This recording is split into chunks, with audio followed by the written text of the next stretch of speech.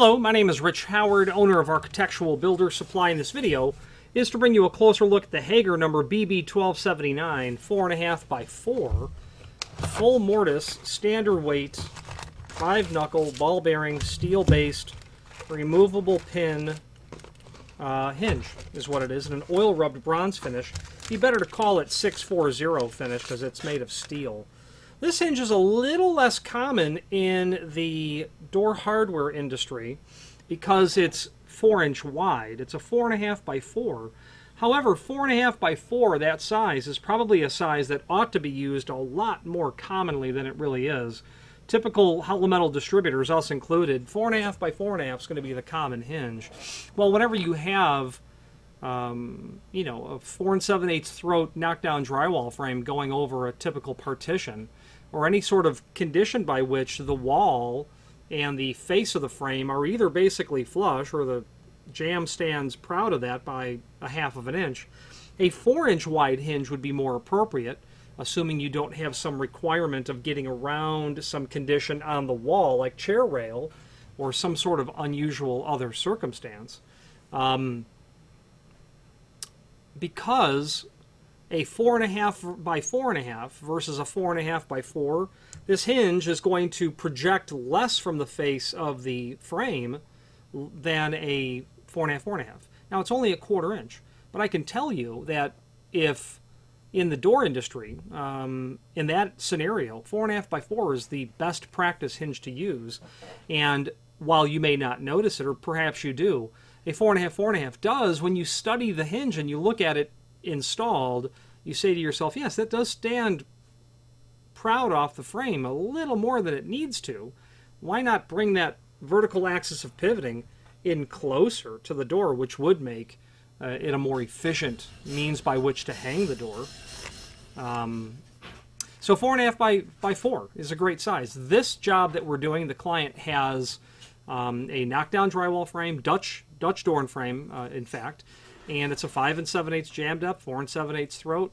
The door's only going to go to 90 degree for sure because it's in a storeroom, or in a it's in a high school, and they're probably taking, you know, small orders through the door. It might be the door that you go to between 3:30 and 4 o'clock to purchase, you know, your gym clothes or whatever it might be. So a 4-inch would really be a better application. And you're not walking down a hall so that you will notice projecting hardware into the hallway in that scenario, but it's best practice. There's no reason to have a 4.5 by 4.5. 4.5 by 4 is a better mechanical way to do it. And I would argue that it's actually more aesthetically pleasing to have less projecting hardware off the face of the door and frame. So this is a BB ball bearing, 2 bearing packets on this hinge. It's a 1279, which means a number of things. It's a 5-knuckle hinge. It's a standard weight hinge. That leaf thickness is 134 thousandths. It is made of steel. It is full mortise. You can see from the swag on the hinge leaves here and here that when they're brought parallel, they're meant to be mortised flush to the edge of the door and the frame, giving you that typical margin between the two items. Okay, full mortise hinge. This is in US10B, that's oil rubbed bronze. This looks a little bit more like 10R to me, antique bronze relieved with a lacquer. It's a little metallic to me to be 10B, but nonetheless, this is Hager's 10B. That 10B is a living finish. Like I said, it would be more appropriate to call it 640. 640 is the BHMA number, Builders Hardware Manufacturers Association number, for oil rub bronze when the base material is steel. 1279 literally means a steel-based hinge. If this was the same hinge as non-ferrous, it would be a BB1191. That means non-ferrous. Depending on the finish, it will either be stainless, steel, brass, or bronze, okay, is what you would have. The BHMA code for oil rub bronze on bronze is 613. So it would be more accurate for Hager to tell us it's 640 finish, but you know, the U.S. system for sure has been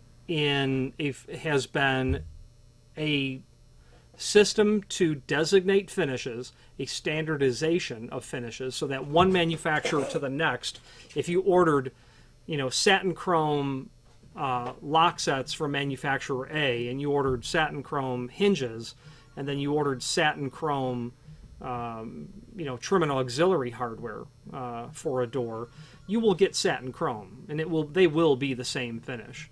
And the reason that U.S. code, that U.S. format was put together, I'm going to say in the 1930s, is because if you look in catalogs that predate that, catalogs from the late 19th century, from the early 20th century, they have incredibly colorful names for their finishes. If you look in a Corbin catalog and look at what they call their mortise lock trim, you'll see things like Colombian bronze. I have no idea what color that is. Is it bronze? Some type of bronze? So we're predating photography used in these catalogs, so we really can't see it. So you can only imagine what sort of mess, what sort of quantity of return goods authorizations would be requested just because, oh, that's what Colombian bronze looks like? Well, that's not what I want. I want Argentinian bronze. Anyway, you see the point. And the U.S. system came into effect and has been in effect for probably almost 100 years and does give us a standard by which to work to. The BHMA numbers are give us a better definition of the material. However, BHMA numbers may not necessarily apply to hardware items by manufacturers. So if I wanted satin chrome, that would be 626 if it was made of brass, or it would be 652 if it was made of steel. But what if it's made of zinc? Or what if you're doing some sort of finish over plastic, which is incredibly complementary to satin chrome? What would you then call it? Okay, so you see why U.S. numbers are indeed still used. And I think Hager uses the U.S. numbers still because they have been in business for decades before the U.S. system even existed. And we know that 1279 is a steel hinge. We know that 1199 is a non-ferrous hinge, but we don't know what it's made of until you tell me a finish, and they're using the U.S. numbers for that. I really think the U.S. numbers are used by people so that they don't have to, or maybe because there is no definition to qualify the finish. So if I'm buying cabinet hardware from a manufacturer, and it could be Hager, they've got some knobs, and it's made of zinc, what am I calling it? It's going to be satin nickel. So it's not 619, it's not 646, I think satin nickel is. So the U.S. numbers are still valid, but what I think they're really doing is telling you what it looks like. Okay, you can't look at this hinge and know it's made of steel. If you're a hardware person, you could probably say, yeah, that's a steel-based hinge because I know what that finish looks like. So I think the U.S. system is really telling us, here's what it's going to look like. Okay. And if you want to go deeper than that, well, then go deeper than that. You're in a coastal environment. You want to talk about not using steel hinges? Go deeper than that. All right, moving forward. Now, 4.5 by 4, that is really important to know that the height is the first dimension, not the width. What's the first dimension in a door? It's the width. What's the first dimension in a hinge? It's the height. It's different. It's backwards. It's opposite. And I don't actually know why. But it is important to know, like on this hinge, that you're dealing with a 4.5 inch tall hinge, because if you're making a door and frame, you want to know the height of the hinge for the door preparation rather than the width. It's important to know the width in your hardware set, naturally, but if I'm making doors and frames and the hinges are 5 by 4.5, I need to know what to prep them for. 4.5 by 4 is actually a quite common hinge in the aluminum storefront industry. Those aluminum storefront frames generally come right up to the edge of the wall, don't they? They don't project past, but they're usually not, they're either inset or they're flush with the wall, but you'll very commonly see 4.5 by 4 hinges in those applications. It is an industry standard for that industry. And I, like others, did learn the hard way that the height was the first dimension. I did about 24 openings for the University of Chicago, the University of Illinois at Chicago. That's a different school, University of Illinois at Chicago. And 2 of the doors were 3'6", and on those openings, rightfully, correctly, the architect called out 5 by 4.5. Well, I was so new in my career, all the other doors were 4.5, 4.5. I was so new in my career, I said, well, why does he want a wide throw hinge? Why would it be 4.5 by 5? I looked at the cross section, I couldn't figure it out. Well, I ordered what the client asked for, and that's what I sent him. Contractor calls me and says, hey, these were supposed to be 5-inch hinges. And I said, yeah, they are. He's like, no, they're not. And I realized my definition of hinge sizing was wrong. I did supply 4.5-inch tall hinges, 5-inch wide. And while that worked out because they were very low frequency use doors, only 18 gauge, we were able to upgrade the hinge to 180 thousandths and then give him a 4.5 by 4.5 inch hinge. So we weren't pulling doors and frames off the job, thankfully. But I learned not to assume the size of a hinge and how it goes. You can get away with the ignorance of not knowing it if everything you do is 4.5 by 4.5 at a certain point. This is a removable pin hinge. I can stick an instrument in here and I can drive that pin out, and that would be really perfect for an in-swinging door, as are these doors on this Dutch door application. They swing into the room. If you were swinging out of the room, you would certainly want to have a security pin feature like non-removable pin, known as NRP, or maybe something else like a security stud added to it. If it's a non-removable pin, which is the most common security pin feature that there would be a hole drilled and tapped right about here that a set screw would be inserted in. The pin would have a groove in it so that when you tighten the set screw in, it will set into that groove in the pin, preventing you from driving the pin out. And I can tell you from first-hand experience, it's basically impossible to drive that pin out. So security pin hinges are not only very effective and they accomplish the task that they're charged with, but would be standard practice for any outswinging door. I mean, unless it's a closet. If you have a closet that has a passage set on it, I wouldn't be putting an NRP on that.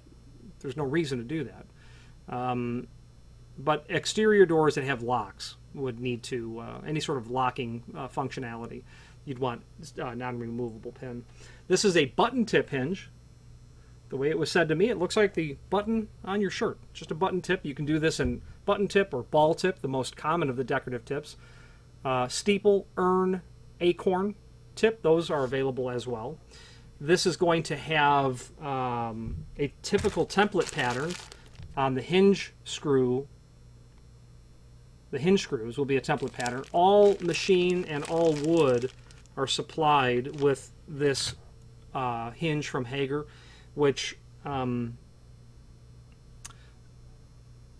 would not consider it standard that you're always going to get enough screws to do wood door, wood frame, or a steel door, steel frame, or half and half. Specify when you're ordering them what you want so that you get the correct number of fasteners or the correct mixture or combination of fasteners.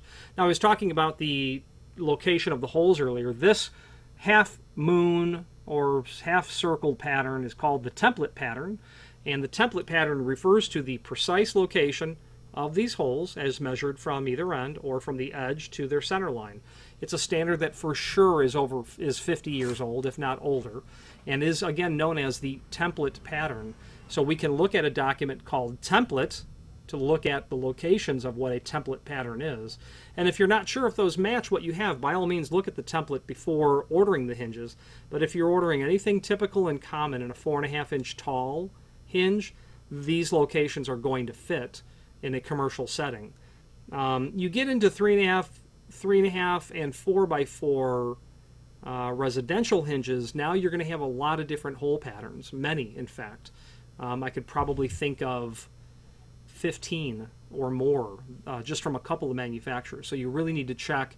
I have replaced hinges on doors where I've had to drill the hinge holes out, dowel them, glue them with, and then dowel them, hold that in with glue, come back and route the dowel ends clean, re-drill, pre-drill, and then reattach the hinges. Not a big deal conceptually to do that, but nonetheless it's work, so you'll want to avoid the unknown of bumping into needing to dowel everything.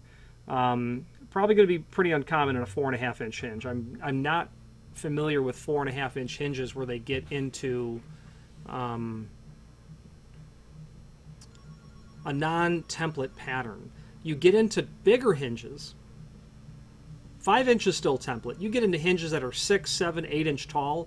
They're going to have some really odd locations for holes, meaning they won't really follow a half moon pattern, so you'll want to investigate that. It's fascinating if you get into it. That link to the template will also show you the other sizes of hinges, and they get into the 4.5 by 4, then the square hinge, and then the other hinges are wide throw hinges. They're wider than they are tall. The different part numbers that this template applies to, your 2-knuckle, 5-knuckle, 3-knuckle hinges, ferrous-based, non-ferrous-based, and then again, of course, the location of those holes. There's a link below this video to the product catalog that's going to allow you to review lots of hinges from Hager, and I would encourage you to review that. You may not want a 5-knuckle hinge. You might want a 3-knuckle hinge. Aesthetically, they look different. 3-knuckle hinges are very uncommon. 2-knuckle are even less common. But you know, you might be looking for something a little bit out of the ordinary, and a 3-knuckle hinge would certainly do that. They give lots of technical details in that product catalog. There is a installation instruction.